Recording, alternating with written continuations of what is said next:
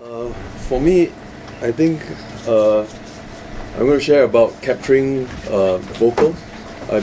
Anyone here record vocals at home? Or okay, it's actually not just about putting a mic up and then just if the sound is good enough. There's a lot to it. So I'm going to just share some tips. I'm not going to use slides. Just going to do a verbal explanation on this. So first thing you have to know is what you're recording. Yeah, the vocalist, how good is he or she? If it's yourself, you need to know how good you are. So some people think, oh, I'm the greatest singer in the world. Then, but you must really know your strengths and weaknesses. So, that's to say. So if you have an artist that's very easily sings very easily out of tune, then you need to actually make sure that the person actually practices a lot more before actually starting recording. Because actually, if this person can't even get simple pitch right, sometimes it's very difficult to do it what we call post-production, meaning after you do record and then you try to save that recording by adjusting the pitch and all that, it actually affects the quality of the recording, any post-processing done. So usually the principle is to get everything right in the beginning so that you don't have to save it later on, because any processing you do to the recording will reduce the quality of the recording. And so you need to get the sense of the strength and weaknesses. So maybe the singer is good at maybe certain styles, and the style that you are recording may not be the strength that he or she is comfortable with, and all that you need to take that into consideration. Yeah, and then move on. The second thing you need to know is what is your environment you're recording. So if it's a bedroom or recording studio, you need to think differently. So if it's in a bedroom, you need to sort of, you can't have too much expectations, but you can still get a decent recording at home. It's not impossible. You just need to be aware of a few things. One thing is your background noises. So if you have a lot of background noise, for example, air conditioned noise, your neighbors at night. So if your neighbor's part, you need to find a time to record where it's quieter. So maybe in the middle of the night. Hopefully it doesn't sort of get your neighbors to complain. And then your aircon noises. So make sure that most mics have a pickup pattern. So most mics actually have what we call a heart-shaped cardioid pickup pattern. Meaning it will pick up more from the front than the back. So make sure that the back of your mic is always facing your noise source. So for example, your air condition is very noisy. I would recommend you switch it off when you record. But sometimes maybe it's too hot. Okay, but just make sure that your noise source is away from your mic. And the other thing is acoustics. Acoustics, most bedrooms have just bed and maybe cabinets and all that. So usually the acoustics in that room is not too good. Because usually acoustics we talk about in the studio is very well controlled. It's designed by acoustic consultant, and usually the walls have very good acoustic absorbers and diffusion inside that room to make it sound good. So in the bedroom, you can still get a decent recording, but you just need to move around your bedroom. Find a spot that you think it sounds the best. Yeah, you need to make that judgment, even over time, as you practice. So maybe today you record this spot, save it, move your mic over next spot, and then just keep the documentation. Maybe in the future you can think back and see, which spot is the best one you like the most. So that part, there's a few tricks you can do to find the best spot. Some old timers I know in the States, what they do is they take some resonant drum, something that's very resonant, and they'll hit it. So like maybe take a bass drum or some sort of like maybe a percussion instrument. So you hit it until you move around the room with that, and you find a spot that sounds the most has a deepest sound, has the most resonant, deepest sound, then that is the spot that you should record at. And usually, most people will say bedroom you can't get good recordings, but I disagree, because sometimes even in a good studio you can't get good recording. because it's actually more on the engineer than the person doing the recording than actually the environment. You can always compensate for your environment in some way or another.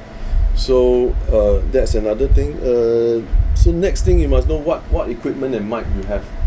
If it's a cheap quality one, then you need to be aware of what its strengths and weaknesses. The mic strength and weaknesses, your audio interface strength and weaknesses, you need to know very clearly. For example, mics, for me, I think of mics as how do I say that, like a palette of colors. Different mics have different colors.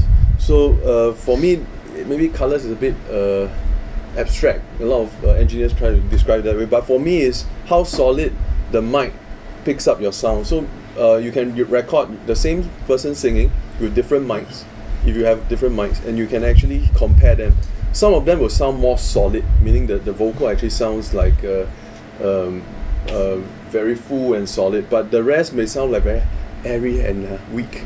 So assuming that everything else is gain structure, everything is right and all that, but the sound of the mic itself, actually that part you can't really change. You can change everything else except for the solidness part. So this will be my first criteria when I choose mic, because that part you can't really change. Even with post-processing, that you can sort of reduce the solidness and increase the fullness a little bit, but always at the expense of the quality of the recording. So yeah, that part, you need to do a lot of comparing of different mics, and from then on you can hear, this one actually has a very full sound, that one has actually a very weak airy sound. So you need to know all that. And then the other thing is frequency response. Most mics have frequency, because meaning they pick up frequency. Maybe one way to describe frequency is there are many frequencies even in one sound. Even as I speak now, there is that high frequency and there's a low frequency. It's all within, even that the pitch is the same, the harmonics and the sound is all inside that sound. So you need to know your mic pick up more highs, more lows, what it does good at, and so you compensate. For example, for singers, usually how I pick mic is that for a singer with a very fluffy, soft sound, some airy, maybe female singer, I would actually get a mic that has a stronger, fuller sound to compensate. So same for, let's say, frequency, she has a very high pitched shrill voice. You don't get a mic that picks out a lot of highs, because that would over emphasize the brightness of her voice. So you need to actually find something that complements, or something that maybe has a better bass pickup, so it sort of sounds more balanced in that way. The other thing is mic input sensitivity. This is something that is in the specs, but is more, I would say, how sensitive the mic. So certain mics are very sensitive. So just by even speaking, even your saliva voices and all that, you can actually pick up as you speak, and all that, a little bit of like mouth movement, even that, it actually picks it up. So there's that different sensitivity, and it affects your recording, because some of these noises will get in, and it also affects the distance you can put the mic, because most of, I'll explain later that you need to find optimal distance between the mic and the source. Most of the time, most people just put up the mic and then just sing as close to it as possible. But for me, I would say that you need to find the optimal sound from how do I explain this? Okay, every singer actually has this. I learned from a Taiwan producer that I had a chance to meet in the US. He actually was recording this female singer. I forgot the name, but the female singer is already a bit older. So I realized that he put the mic at an angle towards the singer. Yeah, I didn't understand why, because it was very weird angles, like very off to one side. Then I was thinking, why is he doing that? Then later he explained, as I asked him, he was saying that because as most humans, because of the bone structure and all that, is not perfectly symmetrical. So one side will be more resonant than the other. So most of us are that like that. It's impossible to have a perfect on both sides. So one side will be more resonant, but as you grow older, the difference becomes more pronounced. So as you grow older, you sort of inside your face may be more deformed in that way. So it will actually be more pronounced. The resonance will be better on one side. So make sure that you choose the side that has the better resonance. For me, I know it's my right side. Yeah, you have to try and record. So you record the singer normally. On the left and on the right, and you compare the recordings. Which one sounds more full and more? Actually, the test would be in the sense more. How do I say the word? A bit more. Has more frequency richness in it. I think that's the best way I can describe it. I would like to demonstrate it, but in the essence of time, I think you can hear a sort of a richness in it. And if you process both sound a lot, you can hear that the one that is more resonant actually can be processed more times than the one that is not as resonant. So maybe this is a way to for you to check which side is more resonant. And sometimes some people say that you can actually just feel it, but not really that accurate in my experience so far. And then besides getting the axis, you need to also care about the height where you put the mic. Although everyone will say you just put the mic right in front of your mouth, but that's not true. That is, as you put the mic higher and lower, the sound will actually change. So as you, in general, you put it lower, you get more highs. You put it higher, you actually get more lows. Although the thinking is that most of the chest voice is here, so it's actually lower. But in my experience so far, when I move it down, it actually picks up more highs. So, but there might be exceptions. It depends on the room and the singer. But so far, I would say 99% of the time is lower picks up brighter, higher, you actually picks up more lows. Then the other thing is the distance. The distance from the singer to the mic is extremely important. This is where you need to find that point where most of the frequencies of the voice sort of congregate in that airspace, because most mics don't pick up voice, they pick up vibrations of the air. So if you can get one spot where because high frequencies actually travel at a higher speed, low frequencies actually at lower speed. So if you can get one spot where most of the frequencies are there, you can actually get a very, very solid recording where you can process the hell out of it and you can still sound very, very good.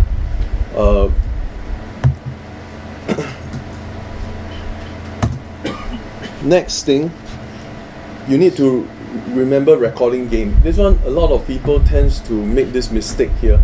I came from the analog era, so where I started recording when I was 14 on cassette decks, all the way to analog mixer boards, where we actually have to do a mix of many instruments together. So you hear, most of the recordings you hear nowadays are stereo, so left and right. So, but to reach the stereo stage, we have many different instruments, but we need to squeeze them into this stereo sound. We actually have to do what we call mixing. So in the analog time, we actually have to maybe have 3 or 4 people on the mixer board, each person in charge of different instruments, and at different time push up and push down the faders to actually mix a record. When after that, when it's digital time, it's easy. Everything's all, you can automate it in the computer and all that. It's very easy. But I came from the era of analog, and it's about getting the loudest signal possible, because the noise of analog is very high. So we try to get as loud as possible without distortion. So that was the ultimate aim at that point of time. But when we went to digital, we thought that we could bring the same theory of getting the loudest sound you can above noise floor, so we can get, but it's wrong. Because in digital recording, it's a totally different concept. And it's only discovered maybe 7-8 years back in the US. So maybe there's an era, 80s, 90s, some of the recording are actually done quite badly using digital. Yeah, even in the US and UK. But they only discovered it recently that there's this thing about the optimal level you need to record at, because most digital gear have what we call analog to digital conversion. So during that conversion process, the chip is actually, you can set the chip to a certain level, optimal level where it's supposed to work at. And most of the time this is not flashed out to most consumers, so they just say, record as loud as possible, or some people might record too soft. But the thing is, there's this optimal level already set by your manufacturer, whoever you buy the audio interface. You can actually see the specs. Sometimes it's I think maximum output level and maximum input level. All this will tell you a lot about the ADDA tuning. So usually they use like -12 or -18, -20, -24. So you need to know what level is been already set. Then you need to work to that level. So you need to know your gear, back to the earlier point that you need to know your equipment. And so from there you need to, most of the time I would say it's safe. If you don't know, you don't want to find out about the specs, or your manufacturer doesn't publish the specs, you record at -18 to -20, what we call dBFS. Maybe I need to show this part. Because decibel is a very elusive term. There are many definitions of decibels, and let me get rid of this. Let's see. Okay, dBFS. So you can see. See, hold on.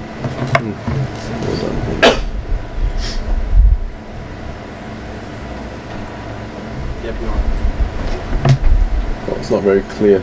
But basically, it's the meter you see in your recording software, where there's always a 0 point. Yeah, you can see from, actually it's very small, but I can, okay, usually I can make it, okay, so assuming it's a meter that has a 0 and all the way down to -60, for example. So this is what we call a dB full scale. Full scale is what is possible in the digital domain without clipping. That means actually digital is all about values. Every point has a value. So the whole range of values from 0 to infinity, minus infinity, is actually has a certain value tag to it. So 0 is the maximum possible one. If you exceed it, it will not capture. So 0, so -18, and I'm talking about average levels. -18, -20 dBFS is average levels, not peak levels. Peak levels we will talk about. Maybe to be safe, you will keep it at -6. Peak meaning, how do I demonstrate this? Let's see a piece of music.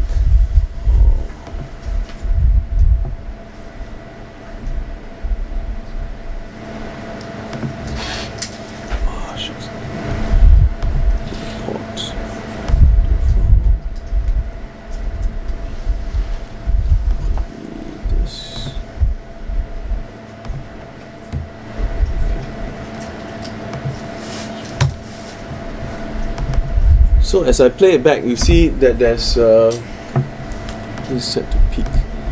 Okay, so you can see that there's 2 lines moving. So I've set the level meter to peak and RMS. So what you can see is 2 different levels here. One is the yellow one on top, and one is the thicker one below. So the below one is what we call RMS. RMS means average levels.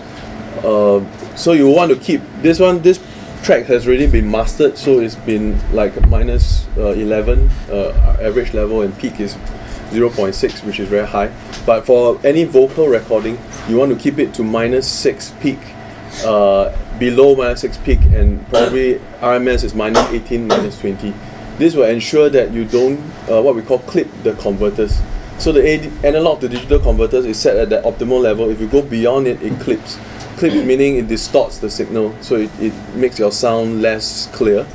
Most of the time we didn't know that, because it still sounds okay, because this kind of clipping is not the the distortion that you hear very obviously, like as you blast your speaker too loud, that kind of distortion is not that clear.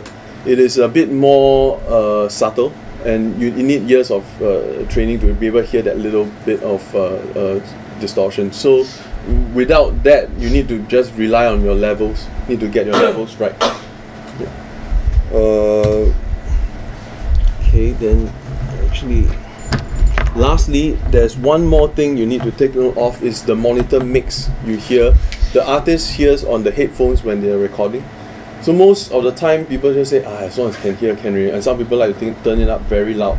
There's two problems to that. One is that when it's too loud, unless you have a very good pair of headphones, it will actually leak into your recording.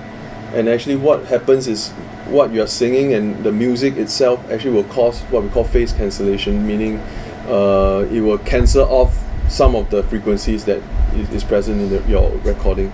So it's better to set the levels right. And also the other problem that I was saying, if it's too loud, most singers tend to sing a bit sharp, and some singers might even sing flat. So it's not that good a judgment. So you need to be at the right level, and need to be able for the artist to hear himself or herself, and also the instruments of the music. But maybe certain instruments more, certain instruments less, depend on the artist's preference. But most of the time, I would say bass is a very important tool. Most good singers listen to the bass rather than other instruments most of the time. If those singers listen to bass, their pitch is usually quite okay. Yeah. Then lastly, I would say need to make the artist feel comfortable. Those are very simple, without getting into the very advanced, try to make the singer perform even better. And usually the first or second take is always the better take. In my experience so far, I would say first and second is always the best take, because as you drag on, the singer gets tired, unless it's a very well-trained singer. But even that, I think usually by the 10th take, you can hear the voice already halfway gone, and you will not be able to get a good quality recording that way. I think for me that's about it for the tips part, and hope to share more with you in the future. And that's all. Thank you.